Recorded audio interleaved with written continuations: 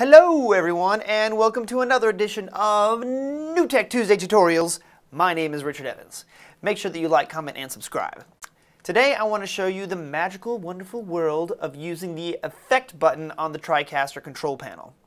The TriCaster has tons of different transitions and virtual sets to use with your program switcher or mix effects, and you can store your favorite using 9 individual presets per switcher or mix effect. And the TriCaster Control Panel, once again, makes it super easy to switch between them using the Effect button. A simple but powerful way to customize your show. So, it's that time again. Let me show you how it's done, son. Alright, so I'm going to start off in the TriCaster TC1 interface, and let me draw your attention to the bottom of the screen here, right next to our T-bar. This is where we have a selection option for 9 different presets to use for our different transitions on our program row. So the first 2 here are going to be set by default to cut and fade, kind of your standard traditional transitions here. But then you also have 7 additional ones to add to this list here. So if I click on the plus button here, you'll see again I have tons of different transitions to choose from within the TriCaster that just come with the system. So let's just grab one of these here, like let's grab this blinds one here. All right, that looks pretty cool. Okay, so now I've selected that, and you'll see that it is now stored into number 3.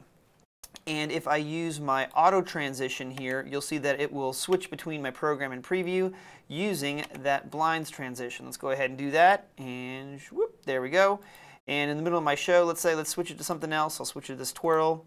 All right, boom, and then I did another transition that way. So you have those 9 there to choose from, and you're pretty much can choose whatever you want, anything that comes on the system or anything that you've built custom-wise, etc. Okay, but again, this is about the control panel, so let's take a look at how to select those on the control panel. Okay, so right now, let's say that we have our 9 different favorite ones already selected. Let's move over to the control panel and ta-da, take a look. Now, so in order to access those and just switch between them real quick on the fly, what we'll need to do is, let me go ahead and zoom in here real quick, over to the T-bar section.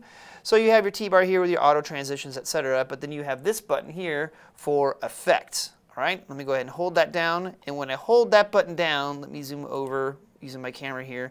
Now you'll see that I have my 9 different presets available to me here. So I can switch between those real quick by saying, let's go and click the circle one like that, for example, and now when I hit my transition, it will just go ahead and do that real quick. So I can switch these a lot faster on the fly than having to go through and use the mouse and do it that way.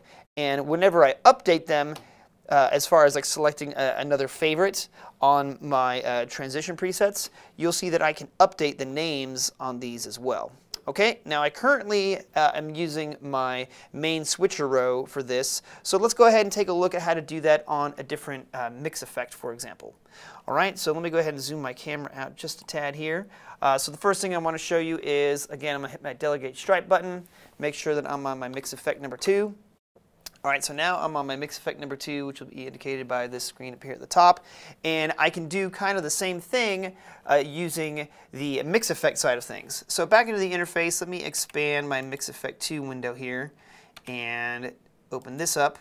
Now the one thing that's different between using the program switcher effects, the preset effects there, is on the mix effects, I can also load in virtual sets. So for example, let me hit effect up here on the top.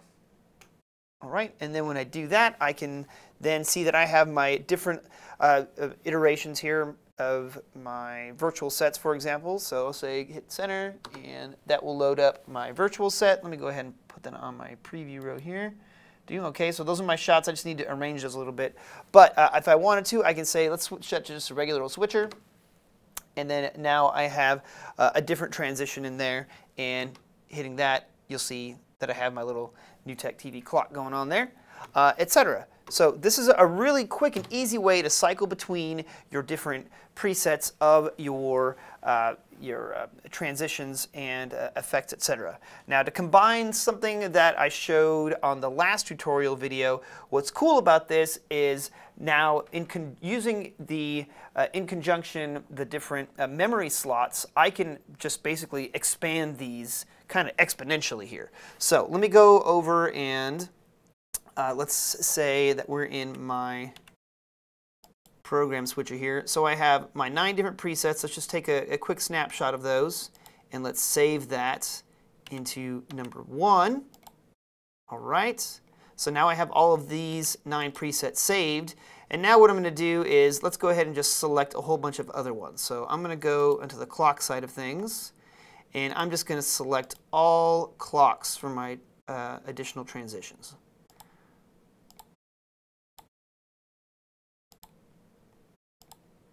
I'm just going to kind of go down the list here. You get an idea of how you can do this. I'm just going to use all clocks because it just makes this easier.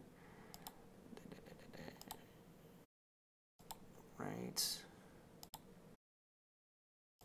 Almost there. Bear with me. All right.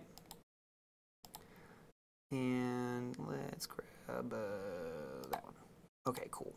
So now I have these. So let's go ahead and I'm going to bring this back to that window here. And now I'm going to say use my effects, switch these, and then I can start to cycle between them really dang fast like that. Okay? But now what I'm going to do is I'm going to take a snapshot of these using the mem slots like I showed you last time and put them into number 2. All right. And now, check this out. I'm going to open this up so that we can see it. So now I'm currently on those effects, and if I switch between them real quick, I'm just doing that. But then I can also say go to mem slot number 1 by hitting mem, going to 1, and then it loads back in all of the different transitions that I had in there before. So I can quickly say, all right, now go to my effects. Let's go to the guitar transition. And then if I want to go back to my clock presets, I go mem slot 2, effects, bam, like that. And so I'm switching between them really dang quick. So in conjunction with all of the other things that I've shown you, you can start to layer a lot of this together and create some really cool and dynamic activity with the TriCaster Control Panel. So as usual, dive in and have some fun. Hey, now ain't that something? The TriCaster Control Panel does it again, making it easy to customize your show on the fly. Now, I hope this video helps expand your knowledge about the TriCaster. If you would like more helpful tutorials like this one, subscribe to the NewTek YouTube channel at youtube.com/NewTekInc. And do you want more NewTek knowledge? Well, check out NewTek University, which you can sign up for at newtek.com/newtek-u. And to find out more about NewTek products and services, contact your local reseller or visit our website, newtek.com. Also, if you're heading to NAB in Las Vegas this year, make sure that you come and swing by our booth and say hello. And as always, if you're posting pictures of your setup on social media, tag us using the hashtags NewTek or TriCaster.